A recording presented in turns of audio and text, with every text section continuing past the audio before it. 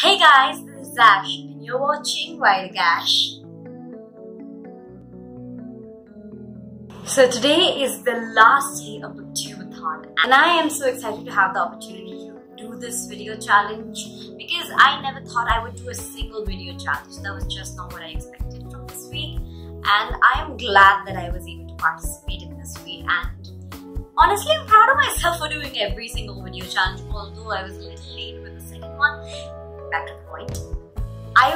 So this challenge was given by Ariel from Ariel Cassette, and she runs Booktube-a-thon, and I just want to thank her for creating this amazing week for all of us. So the challenge is storybook, and we basically have to tell we have to talk about a book that means a lot to us or a reading experience that means a lot.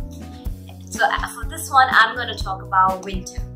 Although winter is not something I usually talk about, the Lunar Chronicles is not something that comes up often in my channel.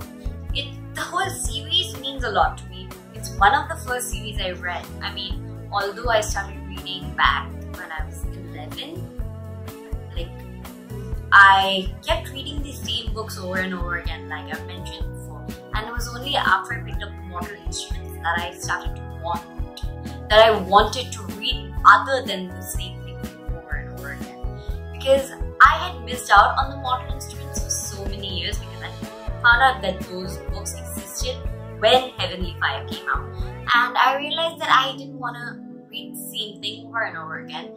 And the Lunar Chronicles, I came upon it by chance. I had just finished reading the Vampire Academy and I was looking for a good read. And I saw this review about Cinder and I was like, I need to read it. So I picked it up, and at first I had a little bit of trouble going through it. But when I finally reached the halfway point, I was so immersed in the world, it was amazing. But the reason I am talking about winter is not because of that. Winter was the first book that I actually had to wait for. I read Cinder back when Quest came out. So the first 3 books I breezed through. But I had to wait for the 4th book, and I had never in my life waited for a book. I read Mortal Instruments after all the books had come out. Lady Midnight had not come out yet, so there was no waiting for that at that point. And the stories were complete, there was no cliffhanger, there was no waiting to see what happens next. And I wasn't used to it. And I waited for this, and it was like the experience of anticipating a book to come out. It was amazing. I bought this book the moment it came out. I actually had to wait, and the wait was killing me. But at the same time, it felt so good to have something to look forward to. And this is also the very first book that I read in one sitting. I could not put it down. And it's not a perfect book. In no way is Winter a perfect book. Because no book is perfect. Everyone disagrees with at least one thing in a book. And yes, I've had a few disagreements with this book. But it was I just couldn't put it down. I remember we had a party at home that day, and everyone was around, and people were in my room, we were talking. But even when I was talking to those people, I wouldn't put it down because I was so immersed in it. And it took me 24 hours to read through this book. And I absolutely remember that I couldn't pay attention to the people sitting around me.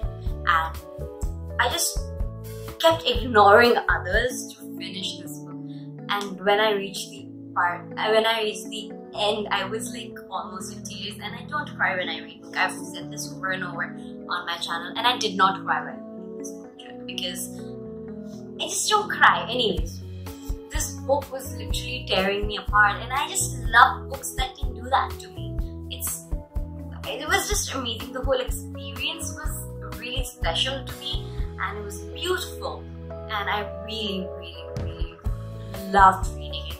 Although I have yet to reread the series, and I don't know if I will, but these books are like a fond memory in my head because this is the first book I had to wait for.